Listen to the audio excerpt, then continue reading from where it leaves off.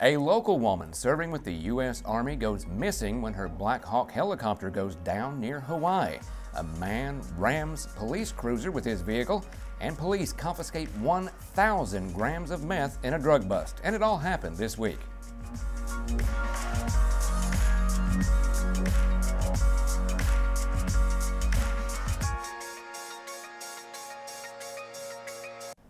Welcome everyone to This Week. I'm Sean Allen. For the next half hour, we'll catch you up on news you may have missed and give you updates on the week that was in your hometown.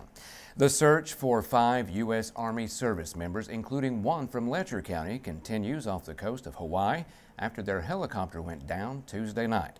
Folks in Letcher County are holding out hope that all of those aboard the chopper will be found.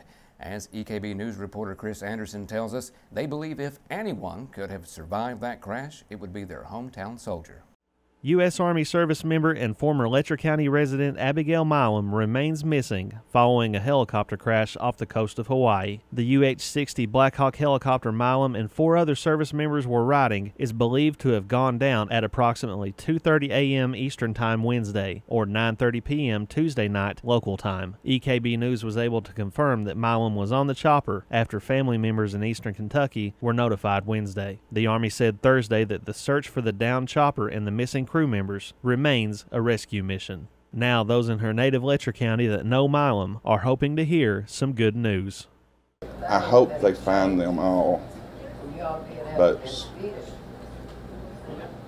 you don't know how much you need somebody until you find out that something like this has happened. Since the news broke that Milam was aboard the chopper, scores of comments of concern have been posted and shared on social media. My daughter sort of summed Abby up in one of her posts. She said, Abby is a little firecracker, and that's what she is. And so we know that she's doing everything she can to survive and come out on top. We're looking forward to getting that news that Abby is fine. I know how much of a fighter these people are. I know how much of a fighter she is. And I know that if she has a breath left in her, she's not going to give up. Hawaii News Now is reporting that debris from the wreckage of the chopper has been found, including at least one helmet, but there have been no signs of those aboard. We're praying for them for whatever the outcome is, and we're praying for the families also. In Letcher County, Chris Anderson, EKB News. Crystal meth has become prevalent in many counties, and now the city of Jenkins can unfortunately add its name to the growing list of communities being affected by the drug. Last weekend, Jenkins police officer Mike Garner initiated a traffic stop on a motorcycle for numerous traffic violations. According to court documents, the officer noticed the operator, 38-year-old Clarence Yeary of McPeak's branch at Jenkins, throw bags onto the ground. Deputy Jenkins Police Chief Josh Richardson told EKB News that Garner retrieved the bags and found that they contained approximately an ounce of crystal meth and more than 100 empty bags in order to sell the drug. Richardson said this is the first time he had encountered crystal meth inside the city. Officer Gardner then detained subject, placed him in his cruiser, walked over and located approximately around an ounce of crystal meth, and then a smaller bag believed to be also methamphetamine. I've seen a lot of the shake and bake meth, but this is the first time seeing the actual crystal meth, which it proves it's here. I've heard about it, but this is actually the first time that I've actually seen the crystal meth. Clarence Yeary was charged with felony counts of trafficking in meth and 2 counts of possession of a controlled substance. He was lodged in the Pike County Detention Center. Yeary was charged earlier this year with allegedly trafficking in marijuana and possession of a firearm by a convicted felon. 2 men wanted on several outstanding warrants were arrested in Paintsville Thursday. A Paintsville police officer observed a motorcycle driven by 41-year-old Toby Akers of Martin pull into the parking lot of the Days Inn. Stapleton recognized Akers as being wanted in connection with a shooting that injured 1 man last month at Grethel. Inside the room, the officer found 61-year-old Hank Philip Pelfrey of Langley. The officer recognized Pelfrey as also being wanted on several drug-related warrants, and he was immediately arrested. Akers locked himself in the bathroom and refused to come out. Police finally kicked open the door and used a taser on him. They found him with a bag containing over 1,000 grams of meth. Police say the drugs have a street value of between $75,000 and $100,000, and they believe these arrests will have an impact. According to my chief of police, Mike Rowe, who also responded to that scene after the door was forced open and force was used on Mr. Akers, this is the largest crystal meth bust that has ever been made by the city of Paintsville. It's definitely a dent. We don't know how much of a dent it's going to be, but it's definitely a deterrent. That much crystal methamphetamine can go to a lot of people, a lot of users. So we've taken a lot of that off the street with this particular arrest and this particular situation. Both men are currently lodged in the Big Sandy Regional Detention Center. Law enforcement continued waging the war on the drug epidemic Friday, serving more than a dozen arrest warrants for alleged drug trafficking in Knott County. EKB News reporter Chris Anderson was there. In Knott County Friday morning, 6 people were arrested in a drug roundup that targeted 14 alleged drug dealers, some with multiple counts of first-degree drug trafficking. 60-year-old Dwayne Blanton of Viper, 49-year-old Teresa Fields of Viper, 56-year-old Ricky Taylor of Red Fox, 27-year-old Dusty Shell of Red Fox, 44-year-old Scotty Church of Litcar, and 24-year-old Andrew Hall of Malley were all arrested by Kentucky State Police and Knott County Sheriff's deputies and lodged in the Kentucky River Regional Jail in Hazard. It was great to have the Knott County Sheriff's Office working with us today. They provided the sheriff himself come out today, and he had 3 deputies with him, and so it really just gave us more manpower to safely do this operation. We have an operations plan just in case we do run across problems, but we always do it the safest way. We always make sure we have marked cars, that our troopers are in uniform so they're readily identifiable, and we always have at least 2 serving the arrest warrants. According to a statement from Kentucky State Police, the arrests resulted from months-long investigations by KSP street-level detectives. So all 14 indictments, they're all felony charges. Some of them had more than 1 count of trafficking, but they're all trafficking in the first degree, which means it's a felony drug. And most of these drugs were prescription medication and methamphetamine. 8 people with active arrest warrants from Friday's roundup are still being sought by police. They include 57-year-old Marvius Sturdivant of Malley, 58-year-old Iva McIntosh of Malley, Carlin Estep, 25 of Litcar, Kimberly Patton, 34 of Kite, Letitia Ambergy, 32 of Malley, 47-year-old Gary Adams of Red Fox, 44-year-old John Adams of Red Fox, and 19-year-old Stephen McLean of Red Fox. Anyone with information on the whereabouts of those with outstanding warrants is asked to contact Kentucky State Police Post 13 in Hazard at the number on your screen. This is important to us.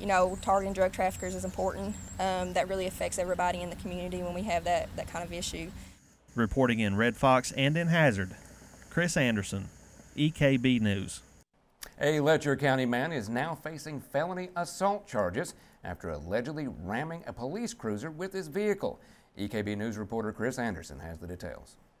A Jenkins police cruiser is now out of service, and a Letcher County man is now on the run from police. According to the Jenkins Police Department, a warrant has been issued for the arrest of 39-year-old Shannon Foltz of Whitesburg. The department says Foltz ran from Jenkins police officer Mike Garner on Sunday, leading the officer on a high-speed pursuit on Kentucky 805, illegally passing several other vehicles. Assistant Jenkins Police Chief Josh Richardson said that during the chase, Foltz intentionally caused Garner's vehicle to collide with his and actually ran into Garner's patrol car. Officer Garner advised that it happened several times between, the Neon area and then Thornton. Officer Garner advised one time that he tried to swerve to miss from hitting the guy, and the guy actually jerked his vehicle over and hit the front of the Officer Garner's police car. This is the first time in 7 years I've even heard of anybody doing this. The pursuit ended after the vehicle allegedly driven by Foltz lost control on Thornton Road, attempting to turn onto a gravel road. Foltz allegedly fled on foot, leaving 3 passengers behind in his vehicle. Instead of chasing the subject, Officer Garner detained everybody in the vehicle. He did gather statements advising who was driving, and Officer Garner witnessed the guy leaving the vehicle and had a positive ID on him. Foltz is now facing numerous charges, including 8 counts of wanton endangerment and 1 count of first-degree assault for allegedly intentionally colliding with Garner's patrol car. Officer Mike Garner was not injured in the pursuit. In Jenkins, Chris Anderson, EKB News. Last week, EKB News broke the story that a criminal complaint was imminent in last month's shooting of Phelps football coach David Jones. Monday, a criminal charge was officially filed, and we got our first look at the defendant when he appeared in court. EKB News reporter Shelby Steele has the story. This morning, a warrant was issued for 28-year-old Dennis DJ Page Jr. of Vinson Street in Williamson in connection with last month's shooting of Phelps High School football coach David Jones. Page is charged with malicious wounding, which is a felony offense. Page turned himself in to the Mingo County Sheriff's Office and was arraigned in Mingo County Magistrate Court before Magistrate Donald Sansom. Now that a felony charge has been filed in Magistrate Court, there will be a preliminary hearing scheduled within 10 days. Page pleaded not guilty to the charge and posted bond. Jones was shot early in the morning of July 26 during an altercation at his home in Red Jacket. Police have not released any details about what led up to the incident. He sustained a gunshot wound to the abdomen but has since been released from the hospital and has resumed his coaching duties. There was a brief delay which was prejudicial to no one. The main reason for the delay was when the officers, I guess, responded to the scene that night. Mr. Jones had already gone to, I think, first Williamson Memorial Hospital, and then he was transferred on to Pikeville. Mr. Jones indicated that he did not want to press charges. That's what he told law enforcement that night. The Mingo County Prosecuting Attorney's Office will be filing a motion today to revoke Dennis Page Jr.'s bond. At the time of this incident where David Jones was shot, Mr. Page was on bond in a bound-over case, and obviously his bond conditions included not being charged with any other crimes. If the bond is revoked, Dennis Page Jr. will be lodged in the Southwestern Regional Jail. In Williamson, Shelby Steele, EKB News. A former fire chief in Letcher County has died. Truman Thompson, who served for a decade as chief of the Whitesburg Fire Department, succumbed to a long battle with cancer on Tuesday. Thompson was the first African-American fire chief in Whitesburg and served for more than 4 decades in the fire service. Those that knew him knew Thompson as a mentor and a friend, and someone that was always there when he was needed. Truman always left the impact on everyone he met because he treated everybody equal, and he was very well-rounded. Anytime you needed somebody to talk to, he was willing to talk to you. If you wanted information, he could give you information. If you needed help, he would help you any way he could. He was just all around just a fine man, and he served his community well here being a firefighter. Chief Truman Thompson was 70 years old. Attention nurse practitioners. If you want to spend more time with the family, the perfect position is available as PMC is hiring for school nurse practitioner positions. You can work while kids are in school and be off in the summer with pay starting at over $38 an hour and an excellent benefit package. To learn more, call Allison Lovely with PMC Recruitment Services at 606-218-4915. 606-218-4915, Pikeville Medical Center, an equal opportunity employer. Drivers, start your engine! Load up the family and head on over to the Lonesome Pine Raceway in Coburn, Virginia. Lonesome Pine Raceway has brought excitement to race fans for 45 years and is NASCAR sanctioned. Gates open at 4 p.m. on race days with races beginning at 7 p.m. Admission is $10 adults and children under 12 free. Lonesome Pine Raceway, Coburn, Virginia. Visit thepineraceway.com for race information. Golden Corral now opens at 9:30 a.m. for 7-day brunch. Maybe you showed up for the strawberry cheesecake French toast, or made-to-order omelets, or delicious carved ham. Is that a mashed potato volcano? Nice. We have over 150 choices, but the only one that matters is yours. Golden Corral, your choice rules. Eastern Kentucky, beautiful, green, peaceful, friendly. But there's a darker side to these mountains. When crime is committed, sometimes cases go unsolved. Occasionally, the perpetrators even get away with murder. On our latest news segment, The Scene of the Crime, I'll be working with local law enforcement to help find justice for victims and their families. the scene of the crime, Fridays during the EKB News at 6 and 10, starting August 25th. Although Pike County has greatly benefited from the mining industry, it can sometimes cause problems as well. I spoke with county officials and residents who experienced those problems Monday. Here's what they had to say. A mine blowout in Pike County damaged roads and driveways of residents in the Millers Fork Road area of Feds Creek today. Damage that some residents say they can't afford to fix. I've been filling up underneath the road over here, piling rocks under it, where it's breaking through under the bottom of it, where it's washed out. But I've got this much filled in to where I can get across it as of time right now. As of now, I do not have the money to replace it with, and I'm sort of in a bind, and I just have to bear with it. County officials say that mine blowouts happen periodically in Pike County, but what causes them? It's like our terrain. The coal goes up and down, and so the water goes into these empty caverns down under the mountain, and they fill up and build up and build up, and then it sits there, and where they mine close to the outside, they call it the outcrop, the pressure gets so great sometimes with water being held up that it eats through the dirt, and then it blows itself out. So all this water that's built up back there comes rushing out. Smith went on to say that his crew quickly cleared the roadway once the water subsided. Reporting from Feds Creek, I'm Sean Allen for EKB News. Coming up, Chief Meteorologist Lathan Hopkins will be in with what we can expect from the upcoming eclipse. We'll be right back on This Week.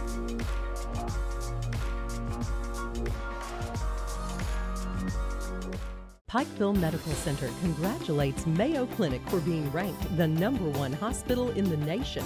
Earning the #1 ranking from U.S. News & World Report as the top hospital in America really affirms two things. One, it affirms the quality of the practice at Mayo Clinic, and secondly, it affirms the Mayo model of care. Pikeville Medical Center is a proud member of the Mayo Clinic Care Network.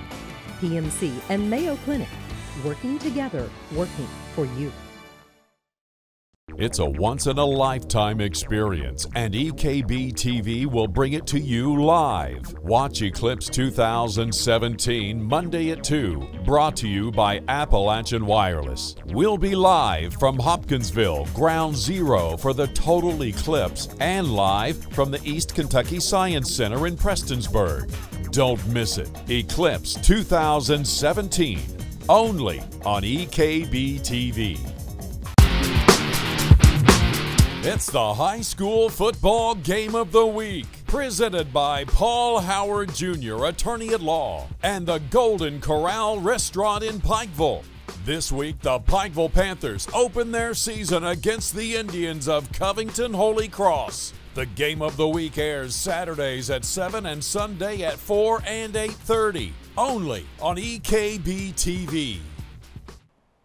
Birds will fly to their nighttime roost, temperatures will drop, crickets will chirp, and bright stars and planets will become visible as the day turns into night. Chief Meteorologist Lathan Hopkins has everything you need to know about Monday's eclipse, being brought to you by Appalachian Wireless, an East Kentucky network company.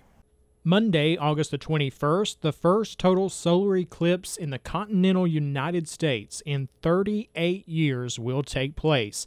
Not many people had the opportunity to view the February the 26th, 1979 event because it only clipped 5 states in the Pacific Northwest. The eclipse this year is special in another way. This is the first time a total solar eclipse will travel coast to coast in 99 years, meaning everyone in the continental United States will see at least a partial eclipse, including right here in our area. But what exactly is a solar eclipse? We had the opportunity to talk to NASA scientist Dr. Alex Young about this highly anticipated event. So on August 21st of this year, the moon, sun, and earth will line up just perfectly so that the moon comes between the earth and the sun and casts its shadow down onto the United States. And starting in Oregon, the core of its shadow, called the umbra, is going to travel across the U.S. at about 1,500 miles per hour, ending in South Carolina. And everyone in North America Central America and a good portion of South America are going to also experience a partial solar eclipse. And if you happen to be in that 70-mile wide path that we just saw, then you will get to experience a total solar eclipse. In Kentucky, western parts of the state will have a front seat to the total eclipse. The moon's shadow will begin to move in shortly before 1 p.m. Eastern Time. The path of the total eclipse will move through Paducah, Hopkinsville, Bowling Green, and Madisonville from 2:23 through 2:28 Eastern Time, before wrapping up in the Bluegrass State shortly before 4 o'clock. No part of West Virginia or Virginia will experience the total eclipse, although the partial eclipse will begin for each state shortly after 1 p.m., with the peak around 2:30 to 2:45 and ending around 4 o'clock. Locally here in eastern Kentucky, western West Virginia, and southwest Virginia, our partial solar eclipse will begin between 1:05 and 1:08 Monday afternoon, depending on location. We will hit between 91 and 96% totality between 2:33 and 2:36, with the event ending between 3:56 and 3:59. In Pikeville, we will see 93.5% totality, leading to a view that looks a little something like this. The last time we had an eclipse of this magnitude, May 30th, 1984, when we had around 93% totality. We have another opportunity for a partial eclipse in less than 7 years, on April the 8th, 2024. EKB is partnering up with our media partner LEX18 in Lexington Monday to cover this event. Beginning at 2 p.m. we will have live coverage of the total eclipse from Hopkinsville, Kentucky. Then at 2:30, just minutes before the peak of the eclipse, I will be live from the East Kentucky Science Center in Prestonsburg. Coming up, Andrew Joyce will be in with a look back at the week in sports. Stay with us. We'll be right back on This Week.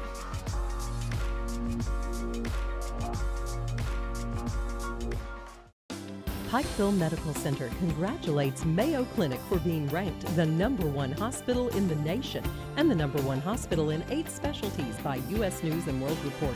As a result of these outstanding rankings, Mayo Clinic was named to U.S. News & World Report's prestigious honor roll. PMC is a proud member of the Mayo Clinic Care Network. PMC and Mayo Clinic, working together, working for you.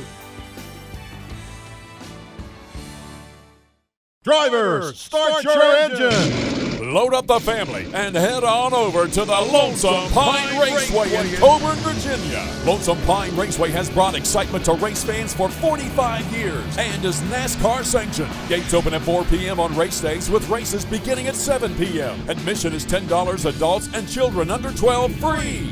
Lonesome Pine Raceway, Coburn, Virginia. Visit thepineraceway.com for race information.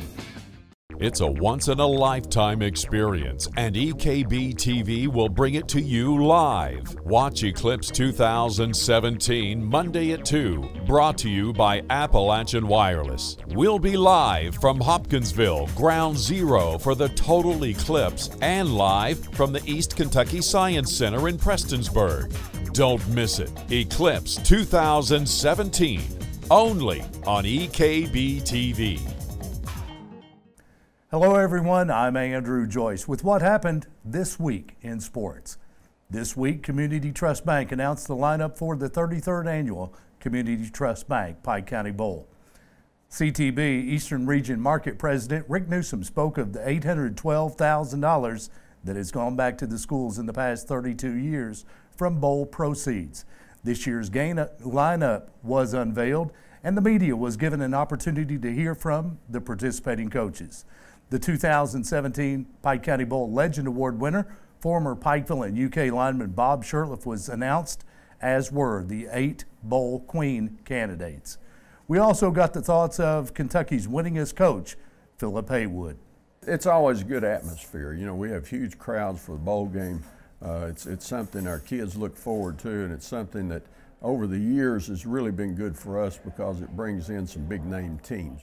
And it lets people know about the programs here in Eastern Kentucky, and in our case, Belfry High School. But it's been a great bowl game, and great thanks to Community Trust Bank and the bowl committee and all the things that they've done and the original guys that came up with the idea, because it's been such a good thing for football in this area. The 2017 Pike County Bowl kicks off Friday, August 25th at Belfry's Cam Stadium. Eastridge versus Phelps at 6:35, followed by Belfry battling Huntington High at 8:35. Saturday, August 26th at Pikeville's Hamley Athletic Complex, Shelby Valley meets Pike Central at 6:35, followed by the host Panthers challenging Lexington Christian at 8:35. Tickets are available at the schools and Pike County locations of Community Trust Bank. Also this week, we saw a new school, new mascot, new uniforms, and a new school's first win. The volleyball winning tradition continues at Floyd Central. Allen Central's Rebels won 6 consecutive regional volleyball titles. The Lady Jags, made up of players from South Floyd and Allen Central, continued that winning tradition. And as you see, their first game here, they opened the volleyball season with the school's first win in any sport. A 3-0 win over Johnson Central. And the University of Pikeville Bears football team wrapped up summer camp with their final public scrimmage this week at the Hamley Complex in Pikeville. Here's head coach Al Holland Jr. with his thoughts on his team's play. It's been a good camp. Stayed pretty much injury-free until the last couple of days. We've got a couple guys banged up, but guys have pushed each other, got better, and continue to improve. Defense has got a whole lot better, and some young guys stepping up and making plays, and offensively still trying to find that rhythm. I feel like we'll be in good shape come game time next Thursday. I'm Andrew Joyce, and that is This Week in Sports.